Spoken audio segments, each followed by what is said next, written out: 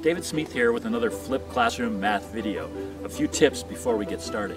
First, remember that you can slow down or speed up the playback if that helps you follow along. You can also pause the video at any point to perfect your notes, or if you want to try the problems before I explain them. Lastly, remember that you could turn on the captions and read my words going along the bottom of your screen. Today's topic: solving quadratics by splitting the middle term. Now you probably remember from our factoring chapter what splitting the middle term is. I will cover that again just to review it. And if you recall also, it's probably the most difficult factoring method that we've covered so far in this class. So definitely expect to practice that if you want to master it. Okay, so let's do it on this problem. Let's first take a look so that we know this is a split the middle term factoring. I have three terms. Okay, so it's not a difference of squares, that's only two terms. And it's not a perfect square because that is a perfect square, but this one is not. So 5x squared is not a perfect square, so we know we can't factor this with the perfect squares pattern. So what we're going to do is we're going to split the middle term. If you recall, we multiply the a times the c. AC equals 5 times 4, which is 20. Now we need two factors of positive 20 that add up to negative 21. And these factors are negative 1 times negative 20. This equals positive 20 that gets us our AC, and negative 1 plus negative 20 is negative 21. So these are our two factors. So now I can split my middle term, 5x squared minus 20x minus x plus 4 equals 0. So I just split my middle term. Now I'm going to look at this one and pull out my greatest common factor. That's going to be 5x. That's in both of these. So 5x times x minus 4. Now check this out. This kind of already looks like x minus 4, except it's minus x plus 4. If I factor out a negative 1, I'm going to get just what I want. So negative 1 times, now that's positive x minus 4 equals 0. So now if you remember you're splitting the middle term, you'll know that we're on the right track because these two binomials are the same, x minus 4 and x minus 4. That's what we need to write this next step.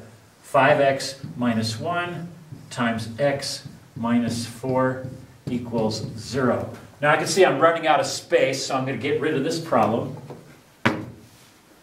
And we're just going to carry this on over to the top. Okay, so I'm going to do my branch. I have 5x minus 1 equals 0. That's my first branch. Let's solve that one. I get 5x equals positive 1. X equals 1/5. So that's my first solution. Now I need to solve this branch. This is the x minus 4 equals 0 branch. This gives me x equals 4. So my two solutions here are 1/5 and 4. Okay, let's try another one. 2x squared equals 3x minus 1. If you're feeling good, pause the video right now and see if you can do this problem. Okay, let's take a look. My first step is to set one side equal to 0. So I'm going to move my 3x and my negative 1 over here by subtracting 3x from both sides and adding 1 to both sides.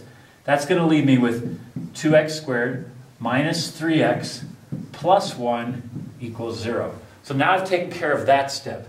Now I want to look at this three-term expression and figure out how to factor it. Now, you know we're going to split the middle term because that's what this lesson's about, but let's just pretend we don't know that. How would I be able to tell? I have three terms, so it's not a difference of squares. Now I look for perfect squares. 1 is a perfect square, so again, that might be working. However, 2x squared is not a perfect square, so I can't use that pattern. So now I'm going to try splitting the middle term because I do have a number in front of my x squared. So AC equals 2 times 1, which is 2. So I need two factors of positive 2 that add up to negative 3. So that's going to be negative 1 times negative 2, because that equals positive 2. Negative 1 plus negative 2 equals negative 3. So those are my two factors for splitting my middle term. So now what I'm going to do is I'm going to do 2x squared minus 2x minus x plus 1. So I grouped this 2x next to this 2x squared because that's got a nice big greatest common factor. So watch this. 2x times x minus 1 is what I get when I factor this pair. Now just like that last problem, this one is almost what we need. I need an x minus 1. I have a negative x plus 1. So I can factor out a negative 1, and I end up with x plus, or x minus 1. Now that lets us go to our last step here of 2x minus 1 times x minus 1. Now, what did I leave off here? Starting here, I left something important off my equation. If you realize that I forgot my equals 0, you are right. Fortunately, that's easy to fix at this point. Okay, so now I'm going to continue this on over here. I have my two expressions times each other, so I set each one equal to 0 and solve for x. So let's do this first one. 2x minus 1 equals 0. Move the 1 over by adding it to both sides. 2x equals 1. Now I'm going to divide through by 2 and get x equals 1/2. So that's my first solution. Now let's do the second branch. X minus 1 equals 0. Move the 1 over by adding it, I get x equals 1. So this one has two solutions, 1/2 and 1. Okay, let's do another one. This one is going to be a quadratic that we can factor. Right now it sort of doesn't look like that. But deep breath, check it out. We can expand this and get our squared term back, and then we can rearrange this and get it equal to 0, and then we can factor. So first off, let's do distributive property. X times 3 is 3x, plus x times x is just x squared, plus 3 equals 31. Now I need to get this side equal to 0, so I'm going to subtract 31. I'm also going to change the order of these. I like my x squared term to go first. So this is x squared plus 3x. Now, plus 3 minus 31 is going to give us minus 28 equals 0. Okay, let's split the middle term. A is 1, C is negative 28. So AC equals 1 times negative 28, which is negative 28. Now I need two factors of negative 28 that add up to positive 3. And those are going to be 7 times negative 4. Because that's negative 28, that's a 7, and 7 plus negative 4 equals positive 3. So my two factors are 7 and negative 4. So let's split our middle term. X squared plus 7x minus 4x minus 28. Now what's common in here? It's just an x. So I have x times x plus 7. Now what's common in these two? Negative 4. Minus 4 times x plus 7. Because I factored a negative 4 out of the x, it leaves a positive x. When I factor negative 4 out of negative 28, two negatives, that leaves a positive. And so I'm going to carry this on over here. So our last step, before we do that, we're going to check. Oh, look, I have 2x plus 7, so I'm in the right place. So that's one of my factors. My other one is going to be x minus 4. So I want to get x minus 4 times x plus 7. Now, like last time, I didn't carry down my equals 0. It's a very easy mistake to make. Most of the time, you'll catch it. When you go to solve these, you're going to realize, oh, I need to have this equal to 0. Good habit. Okay, so my branch, x minus 4 equals 0, so x equals 4. This branch is x plus 7 equals 0, so my x is going to be minus 7. So this is 4, negative 7. Okay? Okay, one last problem. Like the last one, this one needs a little bit of work before it gets into the right form where we can figure out how to factor it. So again, I've got to do an expansion step first. I have to expand this section here so I can get my quadratic terms and then bring my 9 over to set this side equal to 0. So let's go ahead and do that. 3x times x is 3x squared. 3x times 2 is 6x equals 9.